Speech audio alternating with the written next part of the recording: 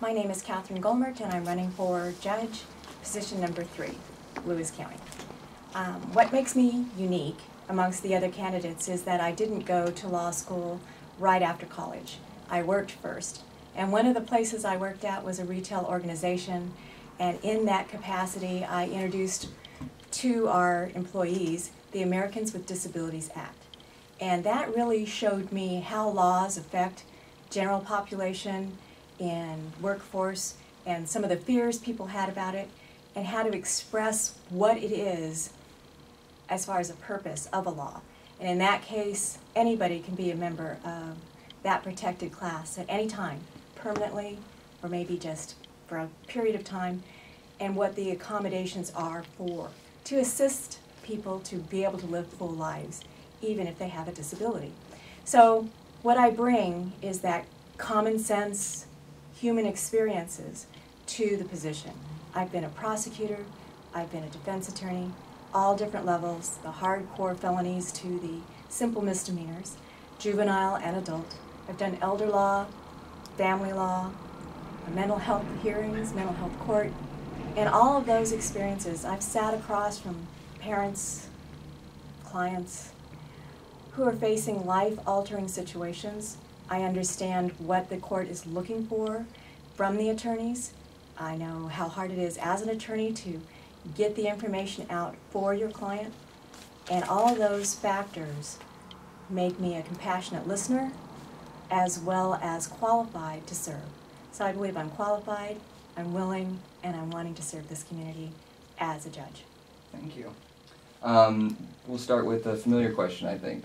Drug court and the new mental health alternative have been praised by many at the courthouse.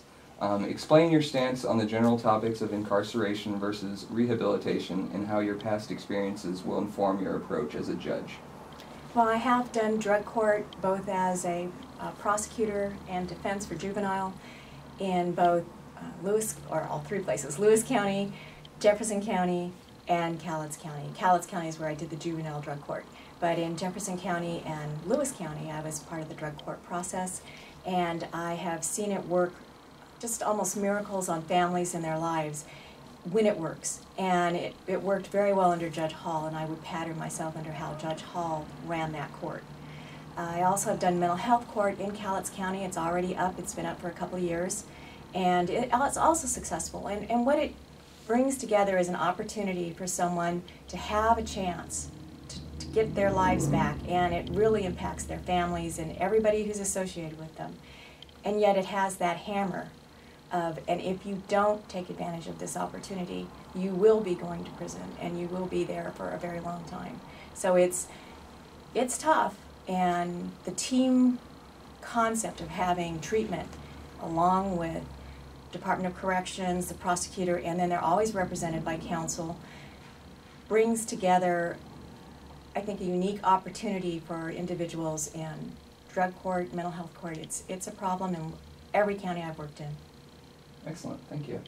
What single job or experience, and the emphasis is on single, so we're looking for an example, most prepares you for the job of Superior Court Judge? What single experience? And as a lawyer, of course, I'm going to argue with you. I don't think there's any one experience that makes a good judge. I think the person wearing the black robe has to have a culmination of many different experiences in order to be able to really give a valid decision. You have to have the academic capacity, you have to have compassion, you have to be able to listen to how the case is presented and the facts on any particular case. So there's just not one thing. But I believe I bring all of those abilities to this position. Excellent. You and your opponent are seeking to replace Judge Richard Brosey, who is retiring. Could you assess his time on the bench? What do you respect about his approach, and how would yours be different, if at all? Well, I did have many cases in front of Judge Brosey when I was in Lewis County, but I was also in front of a variety of judges. So the majority of cases I had in front of Judge Brosey were entry-level felony, because that's what I was doing when I first came here. I did not do the more violent crimes, until I got to Jefferson County. So he was always very fair. I appreciated how he knew what was happening before he took a seat on the bench. He knew the facts of our cases. He knew the law, and that kind of organized thinking and fairness I would like to replicate. Excellent. How important do you feel endorsements are in a race for a judicial post, and what one single endorsement that you've got do you think best represents your qualifications for the office? Well, I think that locally, I'm not going to get any endorsements from local attorneys or judges, and I understand that. I respect the fact that they don't know my work because they haven't seen me for about 10 years. I mean, I've been practicing in other places, and so all of my endorsements come from individuals who either are attorneys in Cowlitz County, and of course you can look them up and talk to them and see what kind of attorneys they are, and ask them. But I'm not expecting any endorsements locally. So the local endorsements that I do have come from community members, church leaders, individuals who know my character. They may not know my expertise as an attorney. If you want to know about that, talk to those lawyers. But if you want to know about me as a person, I feel confident with any of the names on that list. Excellent. There are many jobs in the legal field that pay a whole lot more than a Superior Court judge. Why aren't you pursuing something more financially lucrative? I did that, and I had that. But this job as a judge is so important for the citizens here in Lewis County. You deserve a judge who has experience in various areas of law. You deserve someone who's gone to trial over 100 times. You deserve someone who understands mental health hearings. You deserve somebody who has made mistakes, learned from them, and improved. And you can't do that instantaneously, and that's why I'm running, because I believe the citizenry deserves an attorney on the bench who's been there and done that and will hear what's happening with you. If you're elected, how long would you plan on maintaining the office, or at least pursuing re-election? Do you have future plans beyond this, or would this be a destination career for you? Well, since I'm not under 20, putting it nicely, I would expect this would be my final career.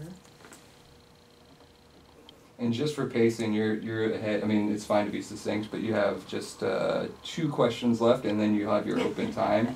But it's good. You're fine. I mean, it's totally fine. Just wanted to let you know how much time you have to work with. You don't have to fill the whole 30 minutes.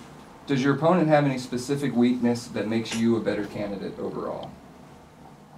My understanding of the judicial canons is I should not be commenting on my opponent at any level. Okay. Fair enough. The last question is a little less substantive, but what's the most interesting facet of your life? We're thinking like a hobby, an experience, an area of interest, unrelated to your credentials as a judge.